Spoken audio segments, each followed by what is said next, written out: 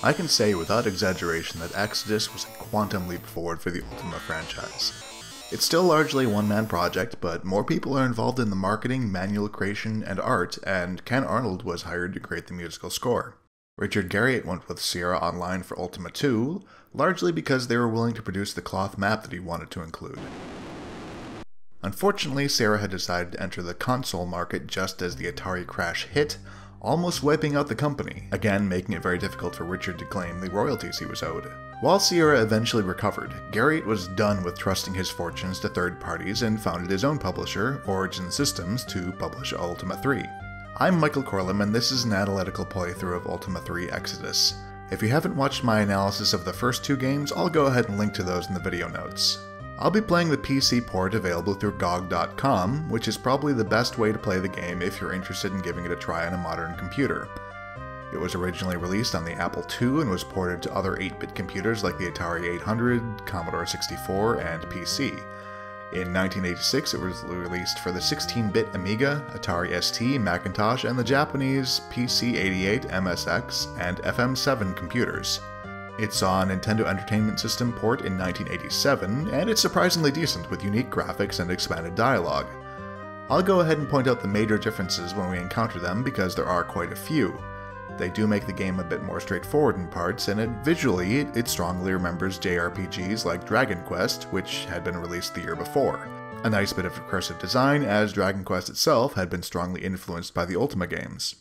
I'm also using the Ultima III upgrade patch from the Exodus project, which gives us a VGA tile set and music from the Commodore and Apple II versions. The PC release initially lacked any kind of music at all. The patch also, I believe, fixes a bug where monsters in the PC release spawned at a much lower rate, which, after playing Ultima II, I really don't want to deal with. In its initial release, the game came with 3 books. The Book of Play, which is the instructions and a bestiary, the Ancient Litany of Truth, containing details on the cleric spells, and the Book of Ember Runes, detailing the wizard spells. These last 2 are written in character. The book also includes a reference card, a cloth map, and an ad for the book Secrets of Caesarea, a book of maps with game hints players could buy. The Japanese FM7 and NEC computer editions also came with a jigsaw puzzle, and the Nintendo port came with a single, smaller instruction manual instead. The Book of Play also gives us our backstory for the game. 20 years have passed since the defeat of Minax, and we're back in Caesarea again, with no mention given to Earth whatsoever. Fragments of a manuscript recovered from Minax's castle hint at some offspring from Mundane and his apprentice, and recently there have been various dark signs and portents, like a fiery island rising from the sea. Then the monsters show up again, and the great earth serpent rises from its slumber. A derelict merchant vessel was discovered with the word Exodus written in blood on its deck, and Lord British put out a call for heroes to save the day. This is never referred to directly in the text of the game itself, but the NPCs will reference Exodus in some of the flavor text, which is an improvement over the first 2 games where you'd never hear the main plot referenced even in passing. On to character creation. It's a big departure from the first 2 games. Instead of a single character, you get a party of 4, chosen from 11 different classes and 4 races. The Nintendo port even gives you pre-made characters to choose from, 1 of each class, if you don't feel like making your own. The game pares down to only 4 attributes from the earlier games' 6. Strength, Dexterity, Intelligence, and Wisdom. Strength governs damage done, Dexterity your chance to hit and the chance you'll dodge traps, Intelligence gives you magic points for wizard spells, and Wisdom gives you magic points for cleric spells. Your choice of race gives you a maximum in each attribute. Humans get a max 75 across the board. Dwarves get a 99 max strength and only a 50 max intelligence. Elves have a higher max dexterity, low max wisdom. Fuzzies get a very low max strength of 25 and 99 max dexterity and intelligence. Bobbits have a max of 50 dexterity but a max 99 wisdom. So what elves and dwarves are is pretty obvious. Bobbits are just hobbits renamed in an OC do not steal kind of way to protect Origin from the Tolkien estate, but what is a fuzzy? New for Ultima III, fuzzies are weak but highly intelligent and dexterous, probably taken from H. Beam Piper's Fuzzy novels. This may be why they aren't featured again after this game, disappearing as quickly as they arise. In fact, all of the non-humans disappear after Ultima III, aside from some dwarves in Ultima Underworld and elves in Ultima Online. The fuzzies are possibly reimagined as Emps in Ultima VII, But for now, let's stick to the world of Ultima III. And in the world of Ultima III, we do not actually meet any NPCs that are written as non-human, nor are any of the other races' existence referenced in any way. The manual doesn't go into any depth, they don't show up as monsters in the bestiary, so character creation is literally the only place they exist in the world the game presents to us. We can pick our race because fantasy RPGs have a race. We also have 11 classes to choose from, primarily distinct by what magic they can use, whether they can steal or disarm traps, and what armor and weapons they're available to use. We can consider the clerics, wizards, thieves, and fighters the 4 base classes, distinguished by their use of prayer magic, sorcery, stealing, or weapon and armor availability respectively. Druids have weak armor but can use both prayers and sorcery, and in all but the Nintendo port regenerate magic points twice as fast. Rangers can also use both kinds of magic, but instead of faster MP recovery, they have better access to weapons. Alchemists are basically wizards that can steal, illusionists are clerics that can steal, larks are wizards who can use bows, paladins are clerics with better combat abilities, and barbarians are basically fighters but with worse armor and the ability to steal and disarm traps. There are a lot of different possible party configurations we can go with.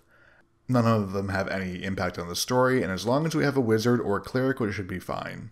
For this playthrough, we'll go with the classic fighter, mage, cleric, thief. First up, we've got our thief. Let's go with an elf, giving us a better steal and disarm rate. We're going to name him Sneaks. Our cleric is going to be a dwarf, who we'll name Healy.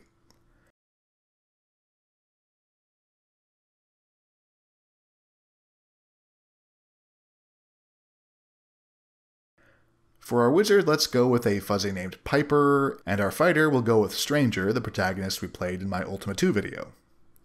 We're going to focus on intelligence for Piper, wisdom for Healy, and dexterity for Sneaks and Stranger.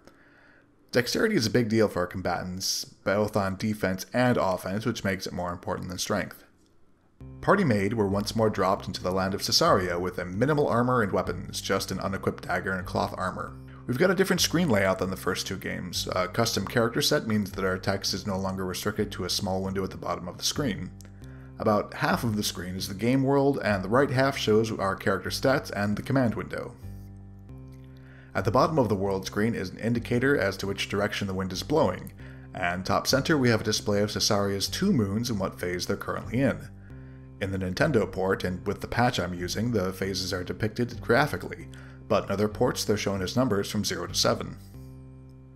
For each character, we get their name and an initial for their condition. G means good. We might otherwise be poisoned, dead, or turned to ash, which is basically dead but more expensive to revive. The second line is a letter for gender, race, and type. Sneaks is a male elven thief. M is magic points, and only our cleric and wizards have them, and they're limited to their wisdom and intelligence stats of 25 each. We also see our level, health, and food on the last line. Level actually has a function in Ultima III. For the first time, our characters have a maximum hit points, starting at 150, instead of being able to basically heal as high as we want to. Each time we go up a level, we can visit Lord British, who will bump up our max hit points by 100. This means we can take more hits, but level does not directly make us more capable of hitting or damaging our foes, and doesn't give our casters more magic points or spells. That will have to wait quite some time. This is a lot of screen real estate taken up by UI elements compared to modern games, and more in the first 2 Ultima games, but it's not terrible. The only change I'd make is maybe getting rid of the race, class, gender reminder for each character, as it literally never matters, and maybe adding in how much gold each player is currently carrying. We start out right next to Britain and Lord British's castle, so we can head right on in.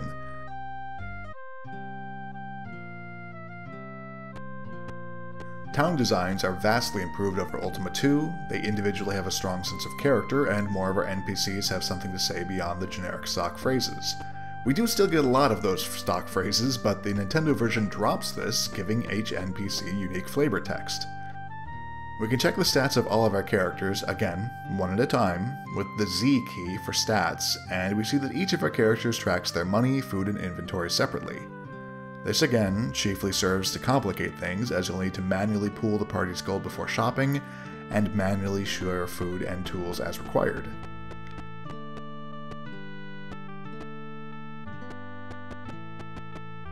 As we pass through the pub, we get our first clue. The guy in the corner here tells us that Exodus lies beyond the Silver Snake. We also meet future companion Dupre, who was technically introduced in Ultima II, though on a planet there was no reason to ever visit. While improved over Ultima II's townfolk clues, Ultima III's aren't quite as easy to follow as later games would have them. We're still going to have to construct their meaning from aggregate, but Richard Garriott does a lot better in presenting a coherent world this time. Just don't expect any handholding. The Nintendo version's NPC dialogue has been changed up to make these clues less poetic and more straightforward.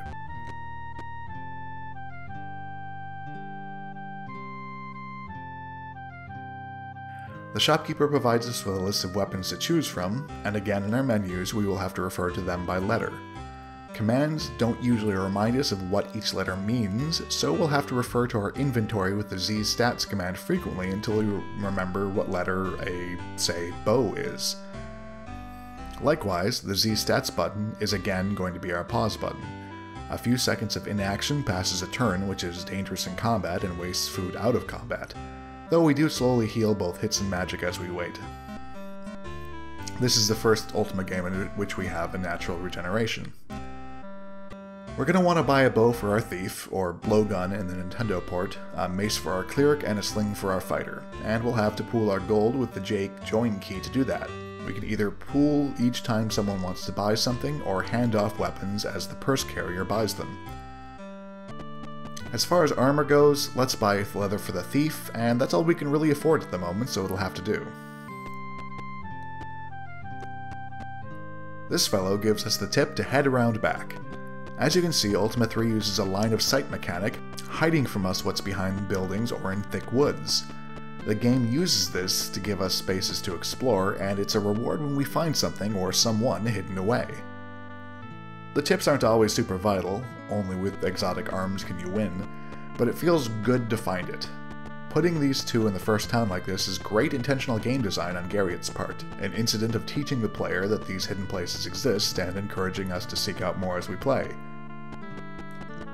We're also not going to find any science fiction elements in any of our towns or dungeons, and there's no space minigame.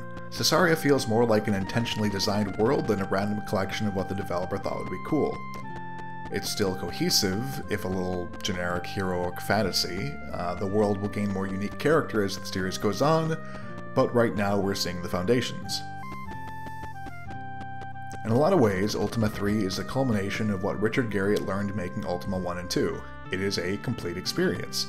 It's not perfect by any means, and still feels really archaic by modern standards, but it does feel like a complete experience despite the yet awkward user interface. It might not feel like a modern game to us in 2023, but it does feel like a professional product. Next up, we're going to visit the castle. Here we meet another one of our named NPCs, Chuckles the Jester, who first appeared in Ultima II's Pirate Harbor. Chuckles is the in-game representation of Richard Garriott's high school buddy Chuck Bush, who would go on to port many of the early Ultima games away from the Apple II. A lot of the NPCs in these games are based on Richard's real-world friends. Dupre, who we met in the tavern, was based on Garriott's friend Greg Dykes. In Lord British's throne room, we meet Iolo and Guino, more friends of Garriott's, husband and wife David Watson and Kathleen Jones, who we met through the Society for Creative Anachronism. Lord British is, of course, himself Richard Garriott's alter ego, and here serves only the purpose of giving us more hit points when we go up in levels. We haven't gained any experience yet, so there's not really any much more reason for us to be here, aside from more NPC flavor text, and locked doors and force fields we can't get past. Aside from Lord British, these real-world analogs are generally absent from the Nintendo port, replaced by more generic NPCs. Amusingly, the one replacing Guino asks you if you are a descendant of Link. Yes, that Link. Two more features present in the Nintendo port only are a blood bank, where players can trade 100 hit points for 30 gold, and an inn, which is the only place in the game you can save. In the other ports, you can save in Caesarea's world map with the Q key, and it'll autosave if you exit or enter a town, castle, or dungeon, or if a character dies. Making backups of your save file is lightly cheating, but not a bad idea in such an unforgiving game with such an awkward interface. We check out the outskirts of the castle in case there's something there isn't, and leave. Exodus contains far less grinding than the first two Ultimas, but it is time to get started. We need to earn the gold to buy our fighter a bow, and both the cleric and fighter better armor. We also want to raise our level enough so that pirate ships start spawning, because we're going to need one of those too. Ultima III's combat system is a huge leap forward. Encountering an enemy takes us to a turn-based tactical battle screen where we can issue commands to our characters one by one.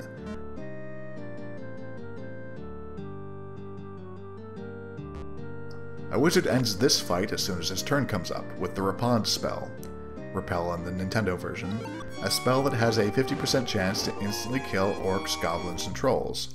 Between it and the cleric's Pontori spell, doing the same for skeletons, zombies, and ghouls, a lot of these early fights are going to go fast. These spells are detailed in the Book of Amber Runes for wizard spells and the Litany of Truth for cleric spells.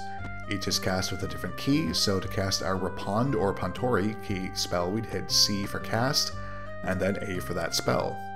As in Ultima II, some spells can only be cast in dungeons, some in the overworld, and some in combat. Cleric spells tend towards healing, and we won't be able to cast their few but very powerful attacks for some time. Wizards have a lot more attack spells, but right now we only really have the MP for the weakest. The victory gives us a chest on the map, and we can press G to get it with our thief. Chests are often trapped, but an elven thief stands the best chance of avoiding them.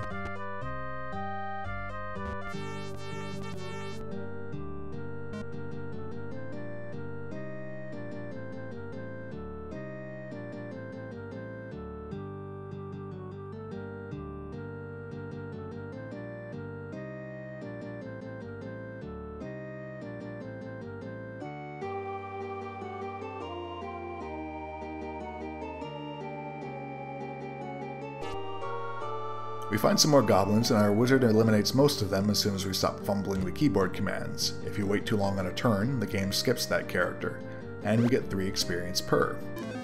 This is an issue because only the character who makes the kill gets the experience points, meaning that our wizard is going to get the most right now because undead won't spawn until level 2 or 3, and our cleric lacks a ranged weapon. They're going to be lagging behind. I'm going to do the best I can to keep characters advancing at around the same rate, because the highest level, again, means more difficult foes, so I want to make sure everybody has enough hit points to withstand what the game throws at us.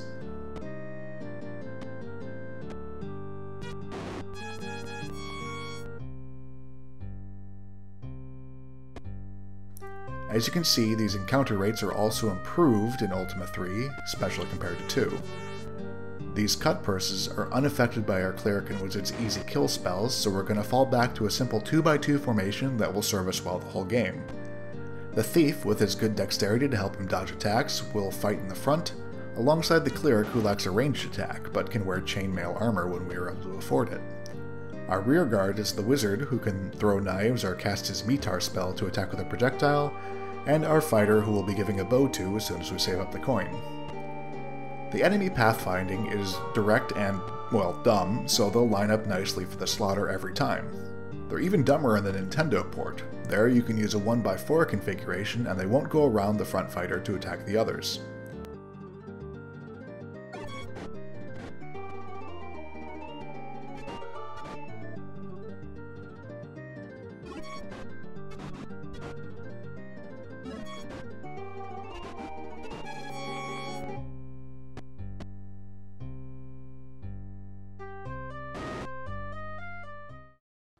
This one might be a problem. Balerons. We are seriously out-leveled.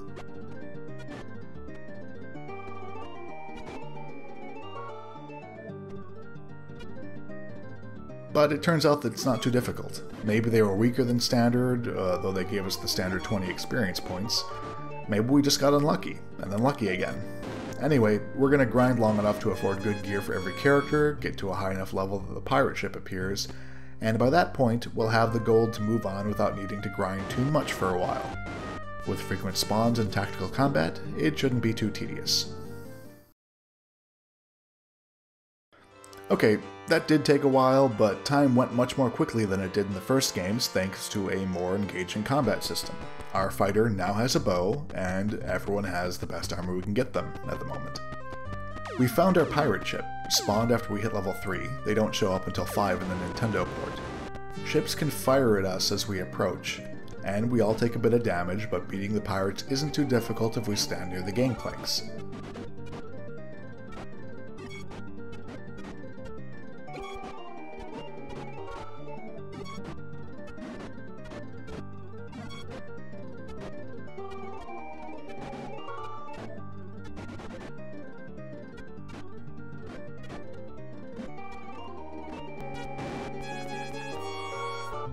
And now we've got a boat! Travel is a little aggravating due to the wind mechanic, which only serves to make us not move if the wind is calm or blowing against the direction we want to go. It doesn't stop us, it's just annoying, and this is the only thing in the game the wind affects. It's a spot of realism I could have done without. These Man-O-War are annoying too. Nothing we can't beat, but they can poison us, which means a trip back to Lord British for a cure until we can cast the spell ourselves. Still, they do give us a lot of experience. Unfortunately, they don't drop any treasure.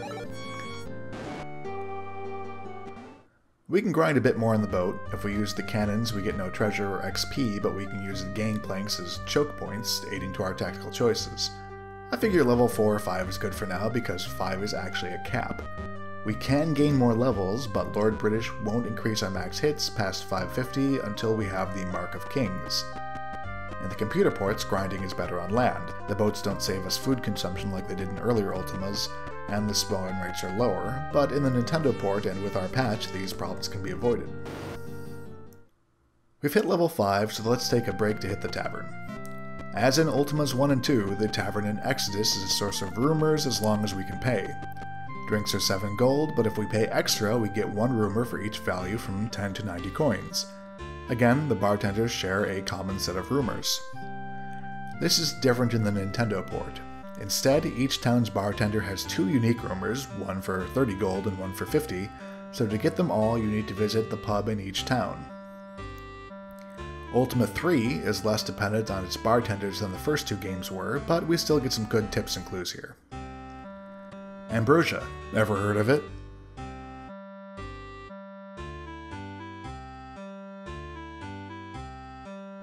Dawn, the city of myths and magic. These first 2 are really more foreshadowing than anything else. The conjunction of the moons finds Link. This is a bigger hint, not about the elf from the Zelda series, but about the functions of the Moongates, and it's a little more explicit in the Nintendo port. Nasty creatures, nasty dark, sure thee ready for the embark. This is vaguely about dungeons being dangerous, I guess. None returned, or so I'm told, from the pool dark and cold, mentioning the whirlpool, which we'll get to later. Shrines of knowledge, shrines of strength, all are lost into the brink, which is directly tied to our last clue, though we may not realize it immediately. Fountains fair and fountains foul are all found in the dungeon's bowel. Dungeons hold fountains which either cure or hurt you. Exodus, Ultima III, which is next? Now it could be. This is just some general hype. The Nintendo port hypes Ultima V. Seek ye out the Lord of Time, and the one way is a sure find. Another big hint that we're going to need to find this Lord of Time at some point. So, some useful clues, and not as much world building as you might have expected. We weren't given enough to tell us directly what to do next exactly. For that, we need to talk to a lot of NPCs and put together an image of what the game contains from their scattered dialogue. Even then, to find the specifics, we're not told exactly what to do next.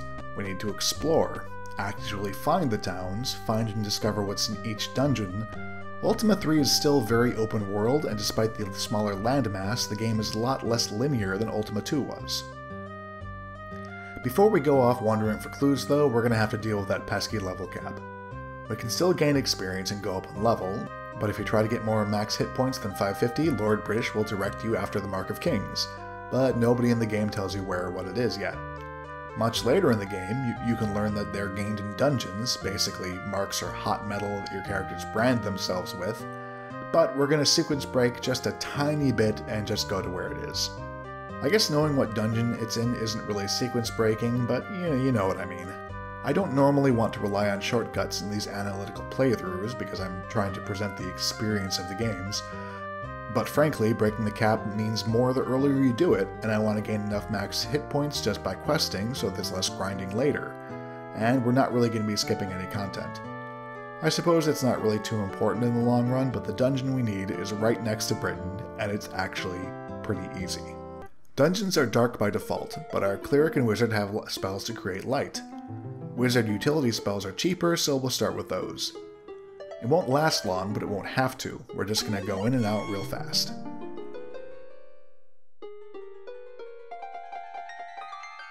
Perninian Depths. That's how we know the name of this dungeon. Nobody else ever refers to it, or to most of the other dungeons.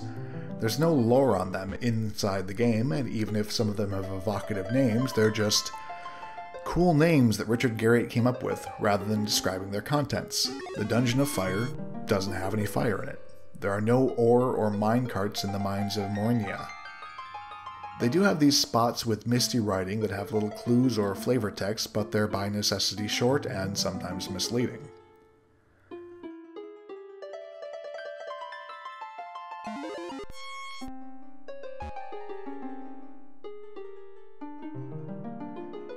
Dungeons just sort of exist as part of the world, and nobody really seems the need to comment on it or interrogate why. It's a fantasy RPG, and fantasy RPGs have dungeons, so there are dungeons.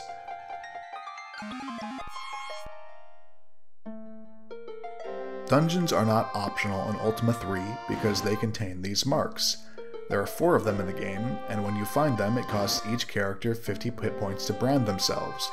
Fortunately, everybody can do it at once, so we don't need to make multiple trips. Now that we're done, our cleric can cast Rex Sue to teleport us up a level and out of the dungeon. See, that wasn't so hard. We saw a few locked doors in Castle Britain, so to continue gathering information we're going to need keys, which are sold alongside the other tools in Thieves' Guild stores. Again, we are never directed specifically to these stores or told that they exist. Last game, we just had to murder a whole bunch of guards to find these keys. As players, you would discover the guilds through exploration. The most accessible guild store is in Grey, which is not too far away and doesn't even require our ship. We just have to cross the continent, and it's not far.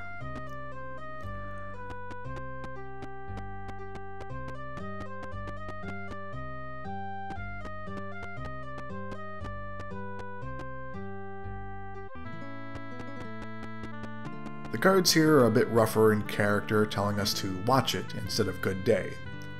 A few touches like this gives Grey a slightly seedier atmosphere than the other towns we'll visit, but even more than Ultima II, each location gets its own nature, though in a subtle way and with fewer jokes.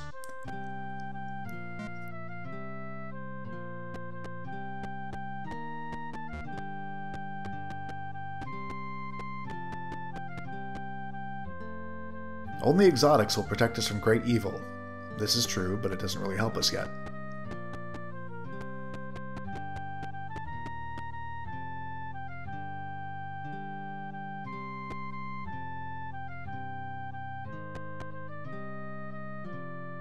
The pub is full of pirates, but they don't really get in our way too much. In the back is where we find the guild, which stocks tools.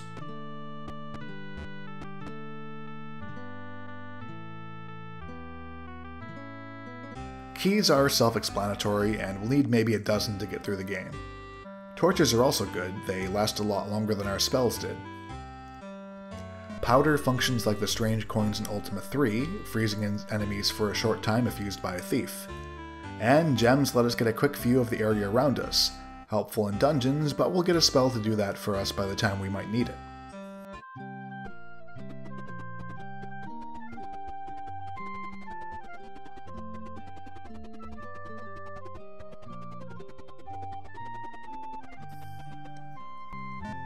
Exotic clues found at dawn. Exotics here are a noun, not an adjective, and we've had one other clue to dawn from the barkeep. It's some kind of mythic city.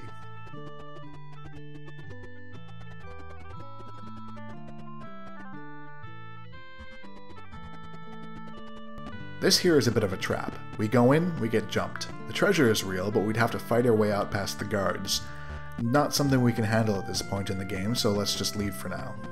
The Nintendo version of Grey has a little less character, but it does hold a casino where we can wager on our gold on a rock, paper, scissors minigame.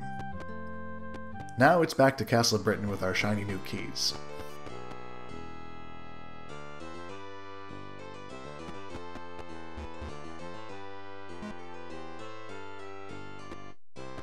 I don't know why this guy's following us like that.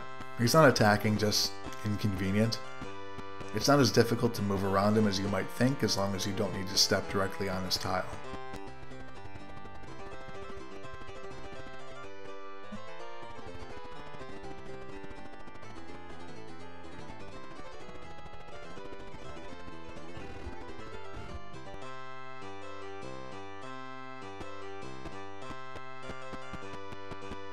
We find another little hidden area out back, and a boat that can take us out on the moat.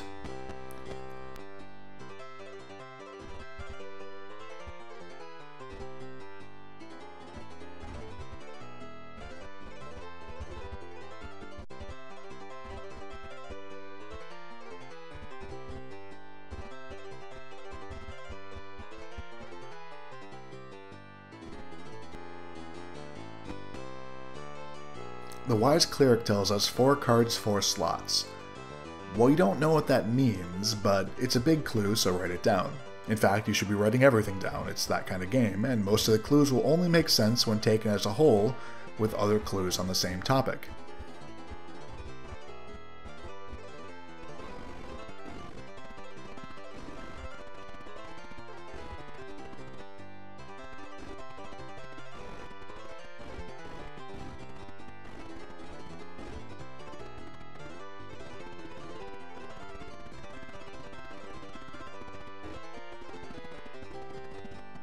Here we go, the Oracle.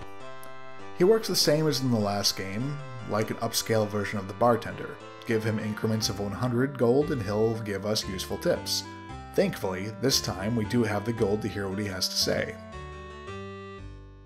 You'll learn of marks and playing cards and hidden holy shrines.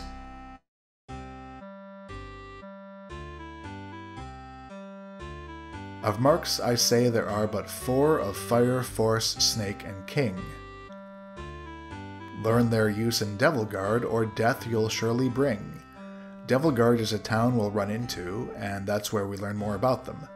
This is a rare clue that tells us where to go, though it'll take some doing to actually find the place. Shrines there are again but 4 to which you go and pray. Their uses are innumerable, and their clues throughout, I say. Again, the Nintendo clues are less poetic and more direct. They tell us outright that the shrines are where we find the cards, and where we can get blessings. The cards their suits do number 4, called Soul, Moon, Death, and Love. Unto the monsters thou must go for guidance from above. That's where we'll find out more about the cards in 2 towns called Monter East and Monter West, another clear path. To aid thee in thy cryptic search to dungeons thou must fare, to seek out the Lord of Time to help you if he cares. Which dungeons? We don't get that much information. Like I said earlier, dungeons are mandatory, but not all dungeons. And for the most part, the only way we learn that is by exploring and mapping them.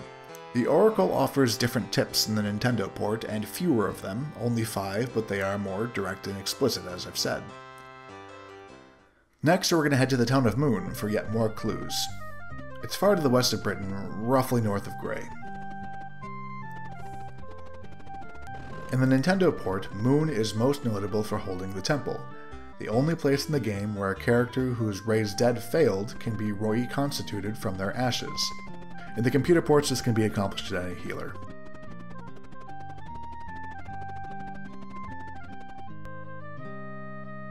Seek ye the Shrines of Truth.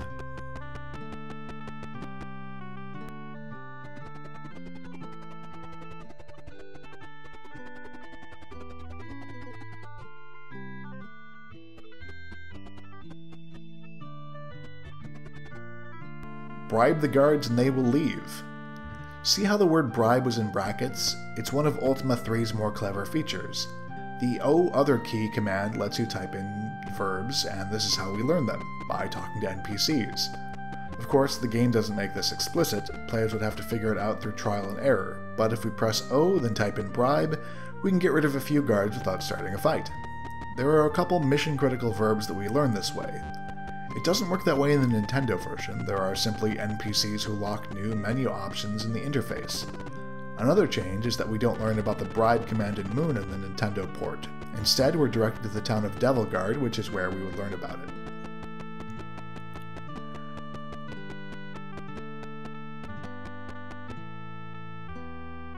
This guy tells us he's been beyond the whirlpool, contrary to the rumor we got from the bartender. This is a pretty big clue for later, but again, not one that's direct on its own. Next, we're off to the twin cities of East and West Monter, as directed by the Oracle, due south of Britain. I'm going to skip a bit over the travel and stopping by to increase our max HP as we gain levels and resupplying, but don't worry about it, this video is long enough without me skipping over the repetitive parts. We'll hit East Monter first, the lesser of the two Monters in that it lacks a few of the shops you'd find in West Monter, but what it lacks in shops it makes up for in guards. Cards are useful. We know this.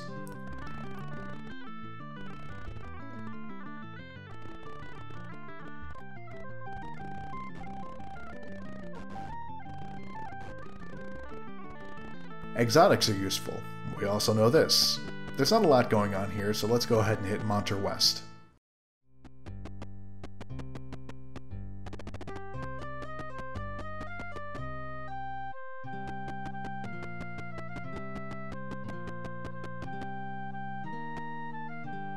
Monter West's major feature is a great prison, giving us the chance to use our bribe skill. None shall pass. Very Monty Python. We hit O for other and type in bribe, and he just vanishes.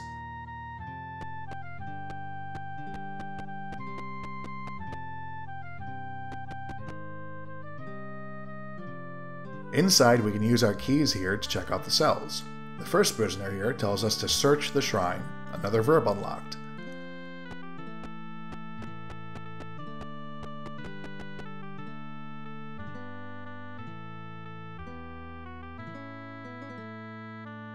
Search for cards, the other guy says. We already know the shrines and cards are linked, so these are really the same clue. In fact, in the Nintendo version there's only one guy and he gives us both clues, unlocking the search command. Nothing else here, but these guys are going to follow us. Let's walk around town with escaped prisoners.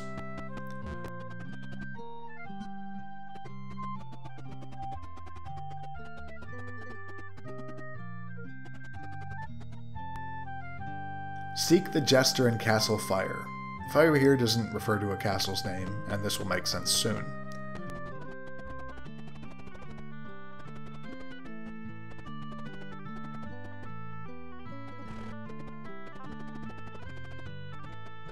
Shimino says good food. Another named NPC, this one an alter ego of Richard Garriott like Lord British. Shimino was his Society of Creative Anachronism name. In the Nintendo port, this is instead just straight up Richard Garriott, who introduces himself as the maker of Ultima. By 1987, when the Nintendo port was released, he'd already cemented his reputation as a designer. Now we head back to Castle British.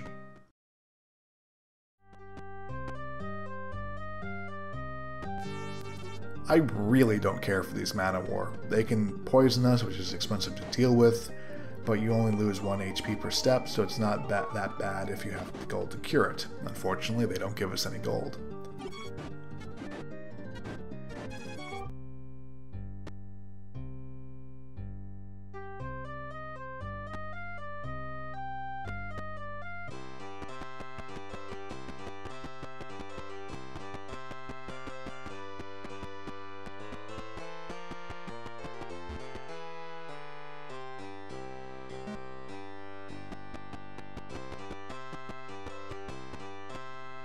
Wrong way, we're looking for the healer.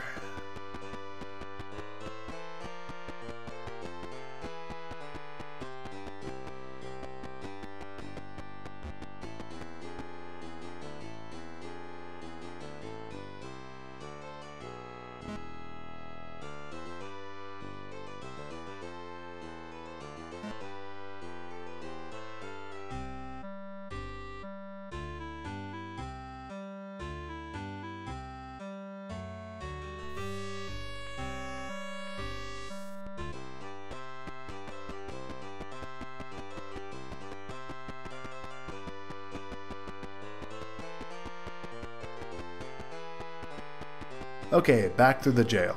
And it's just a bit south we discover that Lord British has two jesters in some kind of hidden torture chamber. One in water, the other in fire, referenced to by the clue we got in Monter West. This is one of the only real weird moral lapses in the game. We can steal from shops, sure, but we're not required to go on a mass murder spree, but good old Lord British has a hidden torture dungeon. It won't be until the next game that the series really starts to understand that it's taking a moral stance with this kind of thing, and it does so in a big way. Next, we're going to take our ship to Fawn, located on islands just north of Britain.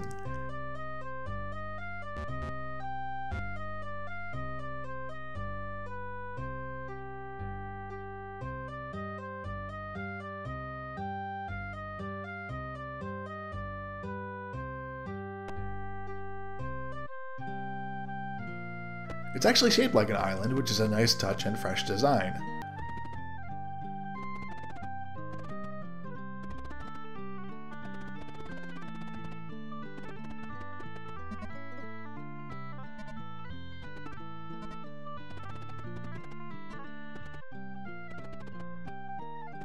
This is the big reason we need to come here, the pray command. We're told to pray in the circle of light, whatever that is, but this isn't the first time we've been told to pray. One of the oracles hinted to pray at the shrines, though it didn't indicate that the pray was an actual command.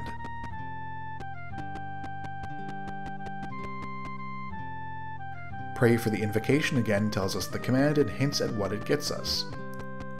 Once again, in the Nintendo version we are not given the pray command here, but in U, which we're headed to next.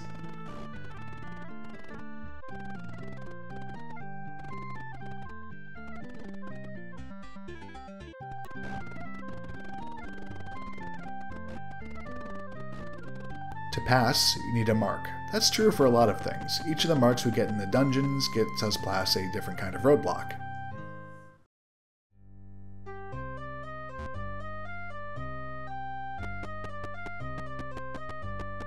Next we need to hit U just to the east, which is hidden in the middle of a deep forest, and can be hard to find without exploring it. The interior of U is also deep forest, which we stumble around in until we find shops or NPCs or whatever.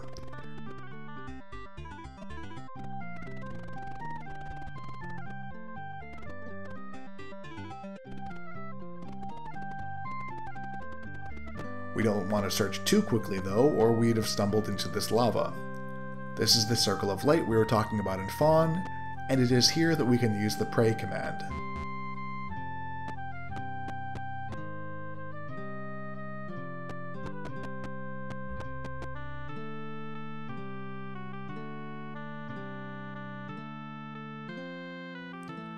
Yell evocare, which is Latin for evoke.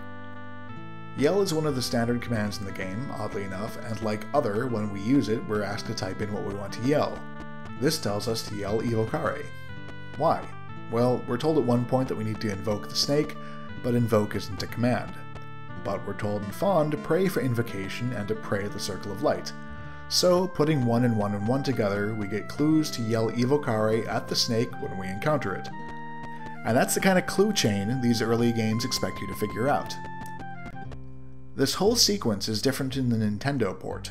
The temple has a sea of fire that will do a lot of damage to you if you don't have the mark of fire yet, but once you get past it, the priest will teach you the pray command and give you a silver horn, an item that replaces the yell command. That's all we really need here, and we have one more town to visit. Well, 2 towns, but only one at the moment. We need to go to Devilguard, but it's located in a completely sealed-off valley. To get there, we will need to use the Moongates. Moongates are a little tricky to use. There are 8 of them scattered all over the world map, and each activates at a different time depending on the phase of the first moon at the top of the screen. Jump into it when it shows up, and you'll be taken to one of the gate's destinations based on the phase of the second moon. In the early ports, these phases were shown as numbers 0 through 7, but in the Nintendo port and the VGA patch we're playing, the phases are shown graphically. This is ultimately another form of exploration, and you could probably map this out in an Excel sheet based on the combination of moons if you really wanted to. To get to Devilguard, we need to make a 2 Moongate hop. First, we're going to head to the Moongate just west of the Montour towns. It shows up when the first moon is gibbous, waxing, that is, more than half but not yet full, stage 3. If we jump in while the second moon is waxing crescent, which is stage 1, the first little sliver after a new moon, it'll take us to an island with a dungeon on it. This is not where we want to go. We need to wait until it's stage 2, half moon, and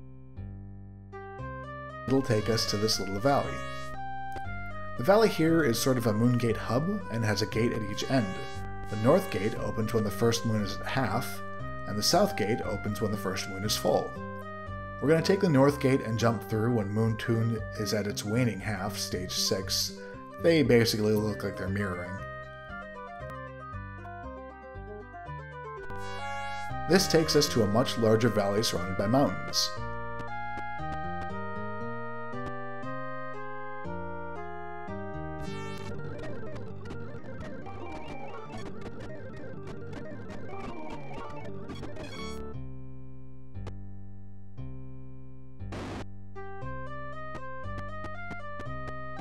It is here that we can find the town of Devilguard, which the Oracle told us was a place we'd learn to use our marks.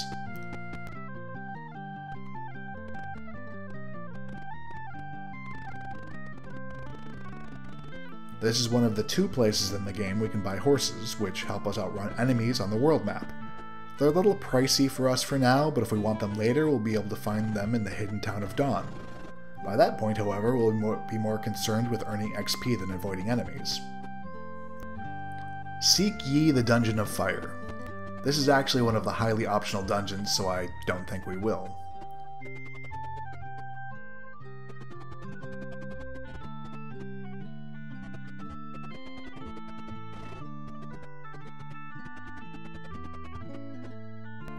The King favors a mark. This is one of the hints that we need the Mark of Kings, and honestly, we're only level 6 right now, so we probably could have just saved getting it until after our visit. A mark helps invoke the snake. This is our clue that we'll need more than just the invocation to get past the snake. Hot metal leaves a mark. If we hadn't encountered it yet, this would be the clue that to get the marks that people are talking about, we basically need to brand ourselves in dungeons. This is one of my favorite fantasy elements in Ultima III, a magical process based on branding yourself with strange marks discovered in forgotten places. Why does that work? Who built them? Why are there dungeons? Well, because Richard Garriott thought it was neat. And that's also a secret behind the game's title.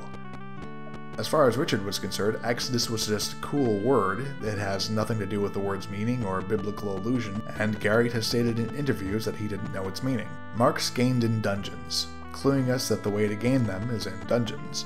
We're not told exactly which dungeons or where the dungeons are. The game really does expect you to simply explore and map every tile, because as you saw when we were in our first dungeon, you cannot see the marks until you're literally standing on top of them.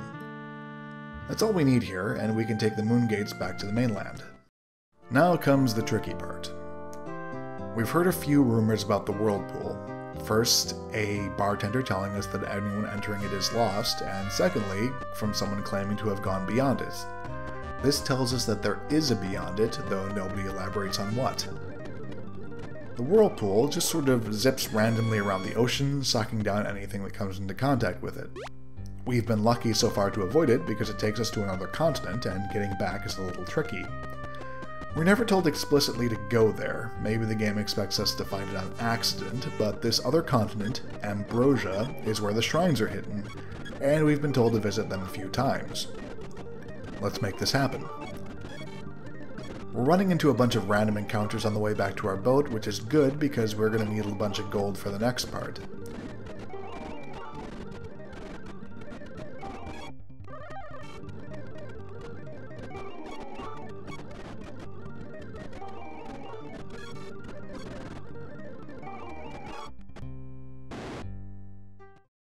Eventually we get back to the ship, we left dock just south of Fawn, and we're going to look for that Whirlpool. It's not always easy to find. A note if you're playing the DOS version. Due to system speeds, the Whirlpool is really fast on modern machines unless you're using DOSBox or MoSlow or something to make it more reasonable. A huge swirling whirlpool engulfs you and your ship, dragging both to a watery grave. Or does it? You awaken on the shores of a forgotten land, your ship and crew lost to the sea. I guess we had a crew. Maybe pirates we press-ganged after defeating them? Well, they're dead now, I guess. Ambrosia is a big, empty continent devoid of towns and only having a small number of monsters that I think are set and don't spawn randomly. We can't save here, so every Ambrosia run, and we will do many Ambrosia runs, is a single sitting. What the place does have, what we need, are the Shrines of Truth, which are the mechanic Ultima III gives us to increase our stats. Each stat is tied to a different one of the 4 shrines. What order you do them in is up to you, but I like to start with Wisdom because only my cleric needs it, and it gives them access to some very useful spells.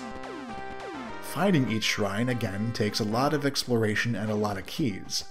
Most locked doors don't have anything behind them, but there are a few we need to get through to get onto the Wisdom Shrine, and if you don't have a map and haven't played the game before, trial and error is the only way.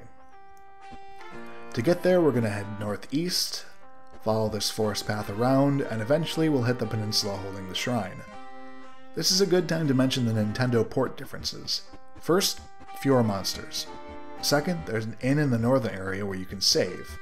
It automatically saves when you enter the whirlpool in computer ports and you can't manually save otherwise. Finally, you get a flower here. If given to the Nintendo exclusive NPC Sherry in Britain, she'll give you a heart compass that you can use to teleport back to Lord British's castle, even from a dungeon or in combat. At the shrine, we have our cleric Healy enter, and we're taken to this screen, which looks like a first-person view of a baptismal font rendered in map tiles. Welcome to the Shrine of Wisdom. Offering times 100, asking us how many hundreds of gold we want to sacrifice. For every 100 coins we offer, our wisdom is raised by 1. Since our dwarf cleric has 25 wisdom and maxes out at 75, we can offer 5,000 coins to max ourselves out. Offering more does nothing, but it won't stop you from wasting them. This also gives us max MP of 75 and access to all the spells in the Litany of Truth. Besides the ability to cure poison for free and better healing spells, 2 of our new spells are going to be hugely valuable. Sequitu, which teleports us directly outside from any floor of a dungeon for 40 MP, and Zixcoquib, which instantly defeats almost every foe on the screen. It is the ultimate combat spell. There's a similar wizard spell, but we're doing wisdom first because the other spells are also super useful. We don't need wisdom on any of the other PCs, so we're done here. Oh, before we go, we're going to search and we find a card, Death. We will need 4 of these cards for the endgame, and 1 is hidden at each shrine. To head back to Caesarea, we need to head back through the whirlpool, and for that we need a new ship. Fortunately, there are some pirates hanging out down here, and to find them, we need to pass through a dark forest maze.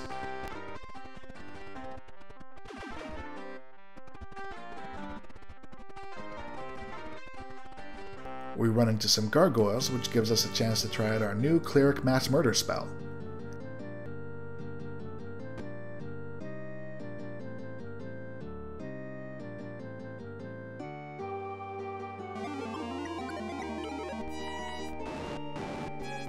It's a bit of a waste, but it's cool, even if it sucks up almost all of our MP. This spell will be a great way to help our cleric stay caught up in levels to the other PCs. You can't cast it every combat, but if you wait for a battle full of high experience monsters, you can jump up level really fast.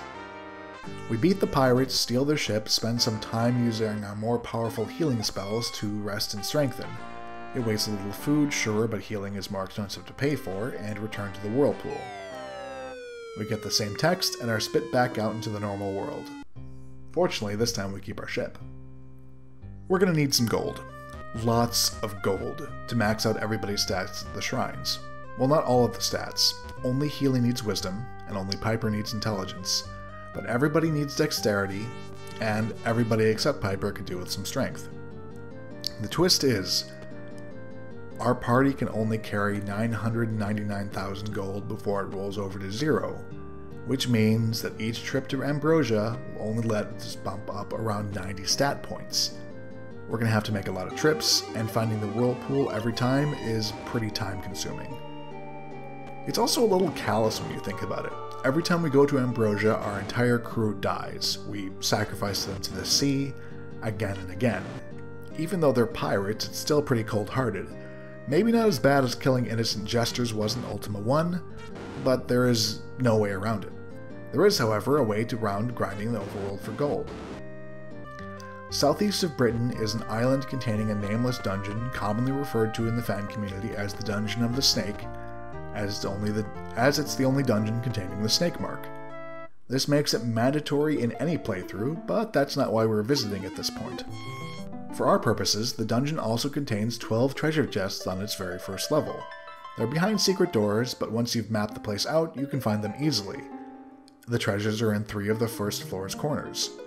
They hold gear you can sell too, and between them and the few random encounters you'll have on each dive, you can easily clear 1,000 gold per trip. Leave, jump back down, and they all reset. This is faster than seeking combat in the overworld would be, and as soon as you have 9,000 gold, make another Ambrosia trip. Is it still a grind? Yes, it is tedious, but it's miles better than our Ultima I and II grinding, and we can shorten trips with your cleric's or wizard's teleport up a floor spell. Anyway, as soon as we have 9,000 gold, we want to start hitting the dexterity shrine. We've got to jump on our ship and set sail, hunting that whirlpool again. When we find it, we're going to want to head due east.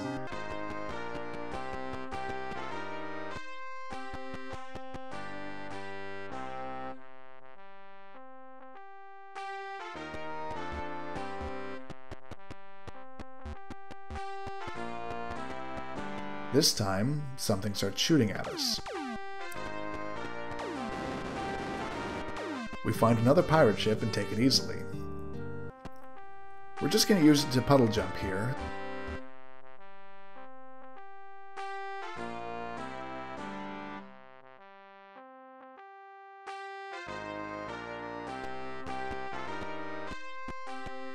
The Shrine of Dexterity is just through this door. This time, we're going to focus on the sneaks first. More dexterity means he's able to disable traps more easily and makes him harder to hit.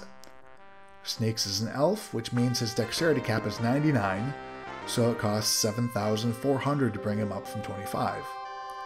We're going to want to boost everyone's dexterity, however. Everyone benefits from avoiding hits, so let's move down the list and spend the rest of our gold in bumping up Healy from 15 to 34. We'll have to come back and repeat this twice to get everybody where they need to be after a few dozen more dungeon delves. Getting out is simple. We just jump back in our ship, sail around to this gate, use a key, then pop into the whirlpool. The process is the same for the most part for strength. Grind up coins in the dungeon, find the whirlpool, head northwest. There are a few more foes on this route. We run into mains and 2 sets of wild horses before finding the shrine. We want to boast our physical attackers, which is everybody but Piper, so that'll take a few more trips. Our final run will be to the intelligence shrine, and Piper is the only one who needs it. Her max intelligence is 99, so we need 7,500 gold, and this gives her 99 MP and access to the nameless spells that kills everyone on the screen. Piper also has a spell that costs 45 and lets her use whatever's left to cast a clerical spell, but I don't think I've ever used it. Whatever, we've got all the cards, we've boosted everyone's stats, it's time to hit the dungeons. No more quick dips for cash or a first floor mark. We're going to need to dive deep to the bottom of a few very dank pits. Okay, we return to the snake dungeon one last time. This seems like a good time to show off our cleric spell Vieda. It gives us a look at the map of the local area. We're the blinking asterisk in the upper right corner. The perforated looking walls are secret doors, the squares are regular doors, and the question marks might be traps, signs, chest marks, or fountains, basically anything else. This is a huge help when mapping the places out, and you can cast this in towns or the overworld as well, once you have the 55 magic points that it costs, so after visiting Ambrosia and raising your wisdom. The down arrow is our target. We need to get to the bottom of the dungeon. The second level is a big empty room with another ladder, which we can take to the third.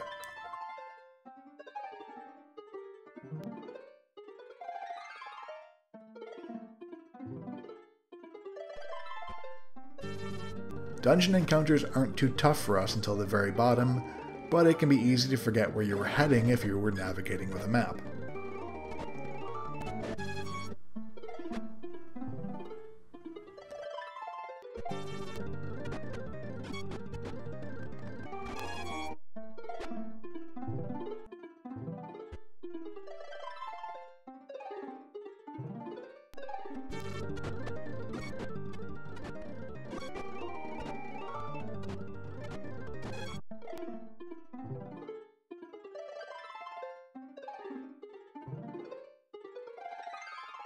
Down on the 5th floor we get an admonishment.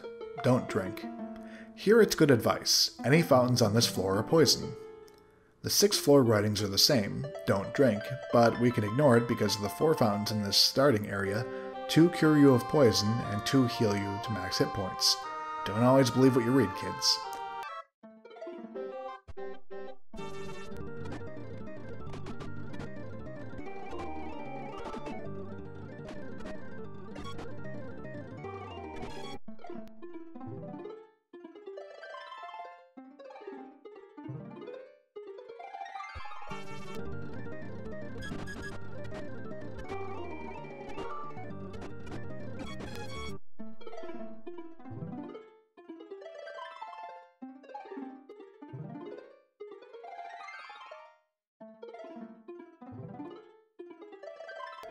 The 7th floor is full of gremlins that will steal your food.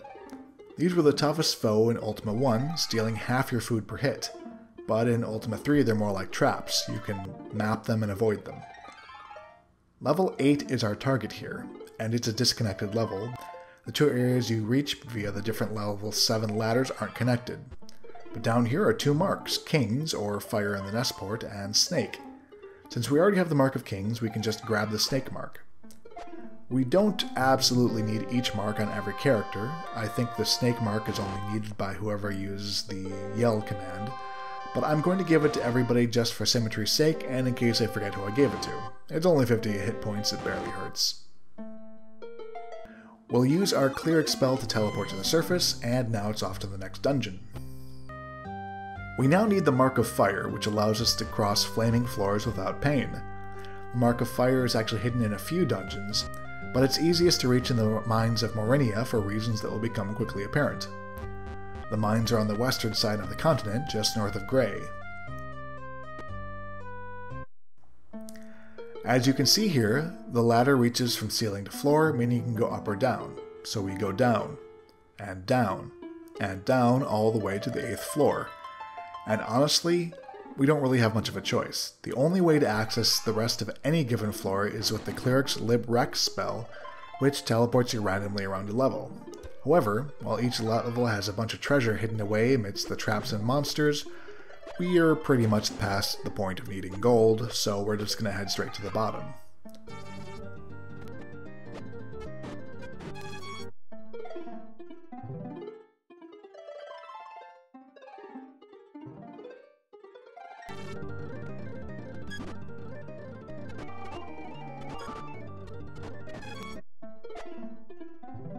After a quick trip into a hidden treasure room, I know I said we don't need it, but why not? It's not far out of the way and we can buy more torches or something.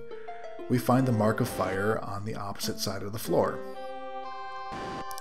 Now that we have the Mark of Fire, we're going to learn to Lord British's castle to talk to that jester he has roasting in a pit of fire for some reason. West 8, South 35, and await dawn. This is a clue as to the location of our last town, Dawn, which is 8 tiles west and 35 south from the castle. It also only appears when both moons are new, so we're actually going to go 7 west so we end up next to it and not on top when it appears.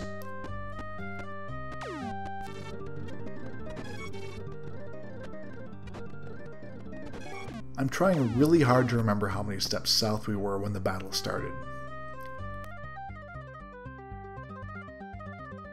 And there it is.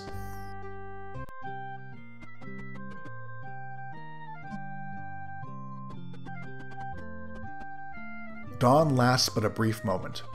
True, it disappears as soon as the moon changes, so only a few turns on the world map. It won't vanish while we're here or anything. We could buy horses here, but there's no need to at this point of the game. We're not trying to avoid encounters.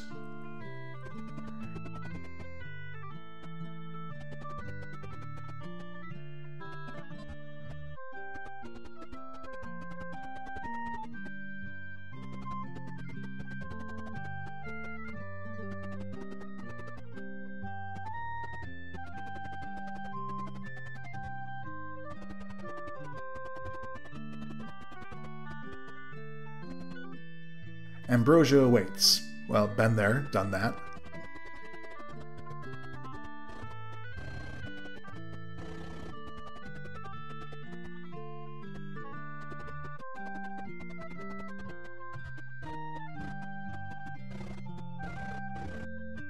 Okay, here we go. Dig up exotics. That's a new command, dig, and we'll need it to find the exotics. Dig carefully. Nothing new there. Now, to talk to this third guy, we would need to murder one of his friends here. Only way to reach him. And again, the game is asking you to kill innocents. If you do, he tells you to dig on islands. But you know what? You're not going to make a murderer out of me, Richard Garriott. This time he gets to live. In the Nintendo port, you don't get the dig command. Instead, there's two picks you need to dig up the exotic arms and exotic armors called mystics in that version. We can find the gold pick here in the guild shop, you'd have to steal it from a chest, and the silver pick is in a dungeon that we're not going to visit this playthrough. We now have all the info we need to find the exotic weapons and armor, which are located on small 2-tile islands near Fawn and Grey. We can just keep digging to get as many as we want, but we only need 4 of each and we can't sell them. These armors are decent, while the weapons aren't ranged, they're the only ones that can hurt the creatures in Exodus's castle. For now, everyone is going to want to equip the armor, and Healy, who has no ranged weapon anyway, will equip the exotic weapon. This is a good time to buy the best ranged weapons we can for our fighter. In the computer port, it's the bow +4, called the Silver Bow in the Nintendo version. Only 2 dungeons left, which is great because my voice is dying on me. First, the Dungeon of Time, which we can reach through the same methods we used to find the hidden town of Devilguard. Just take the Moongate to the landlocked valley, and the Moongate to the smaller space with just take the Moongate to the landlocked valley, and then this Moongate to a smaller space with just 1 dungeon. We're headed here for some information. It's another place you can skip visiting if you know everything, or just want to look it up online and want to speedrun things.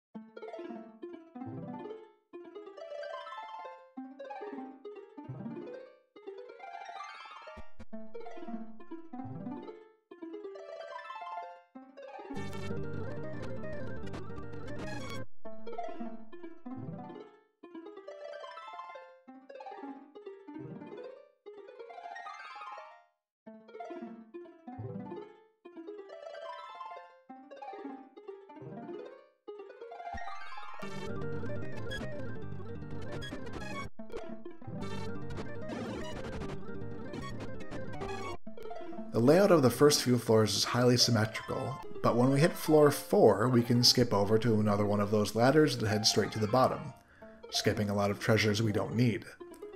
We could have tried doing this before Ambrosia, when the treasure would have helped, but it's still slower than just running the first level of the Snake Mark dungeon over and over.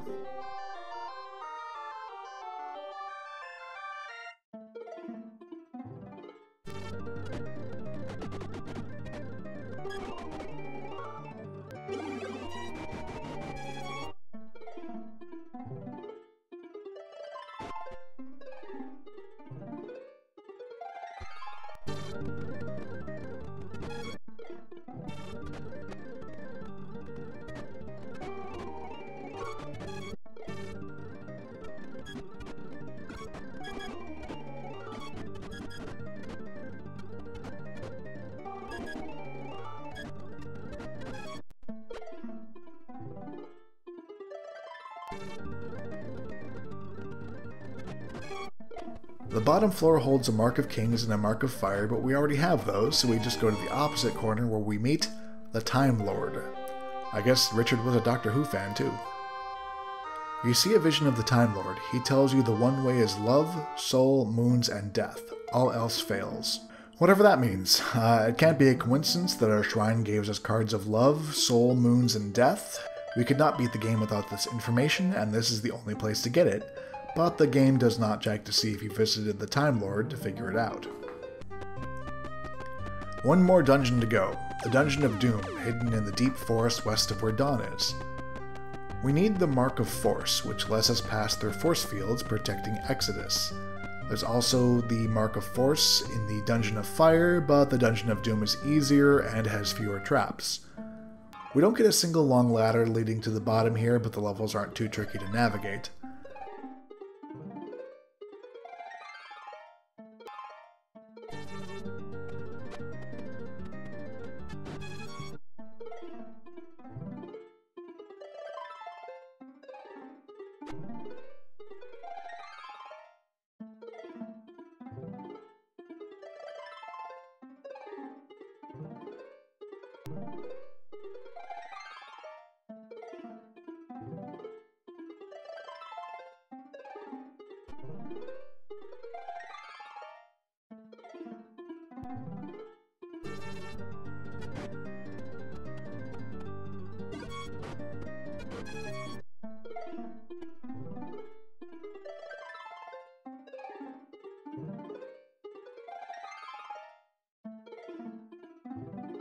The bottom floor gives us our mark behind a secret door, which we burn into our flesh, and there's a lot of treasure down here in the corners.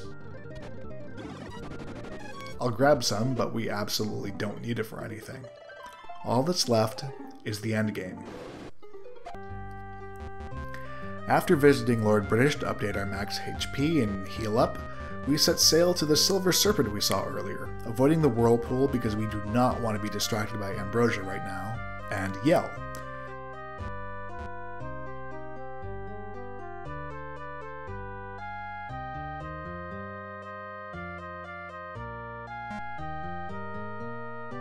Yell is an actual command with the Y key. Evocare and Boom were on the other side of the serpent. Again, with the Nintendo port, you'd use the horn that they gave you.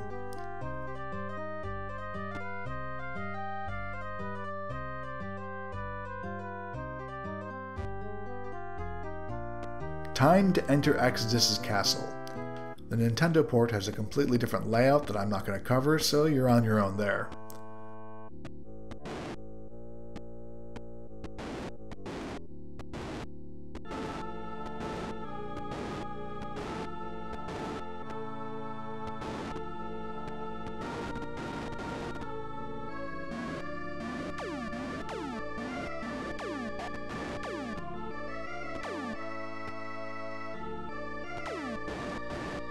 We get into a fight and realize that even with the exotic armor, we do not have the hits to survive the gauntlets ahead of us that would take to reach Exodus itself.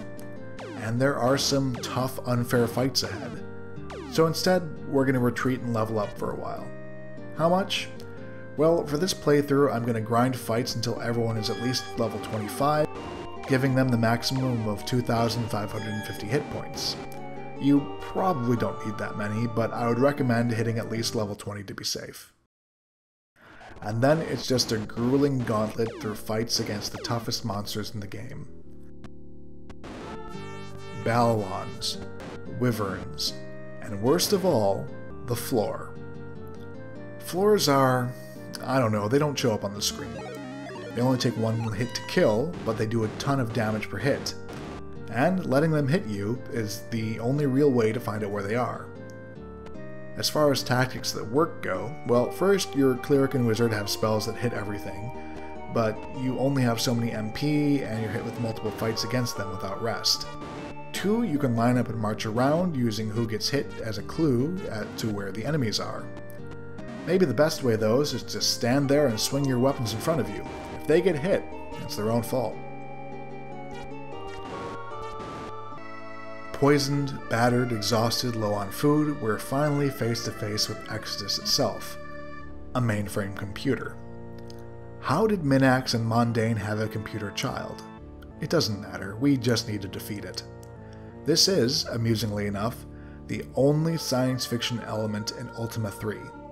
No blasters, no spaceships, just a computer. And in grand science fiction tradition, we defeat it with our cards. Our punch cards, inserting them into each server in the order the Time Lord told us to. And so it came to pass that on this day, Exodus, hellborn incarnate of evil, was vanquished from Caesarea. What now lies ahead in the Ultima saga can only be pure speculation. Onward to Ultima IV. And that's it. That is Ultima III Exodus. My final evaluation is that Ultima III was leaps and bounds ahead of Ultimas I and II, but it is still very much a game of its era. It might be the first full application of the early CRPG format, and makes a good enough capstone of the first 3 games in the series, being very much the story of how Richard Garriott learned game design. I have a certain fondness for it. The Nintendo version was the first Ultima game that I was able to beat, but I would rate it as simply competent. Ultima IV, the one that comes next, is the first game in the series that I would call truly great. I'm going to take a break from the series before covering Ultima IV to cover some other RPG and adventure games that more properly belong to the early 80s. Maybe some Infocom text adventures, maybe the Bard's Tale series, maybe Wizardry or Megami Tensei, but I will be back for Ultima IV in a few months, so make sure to subscribe to the channel so you don't miss it when I do. Feel free to mention in the comments if there are any early 80s games you think need to be covered.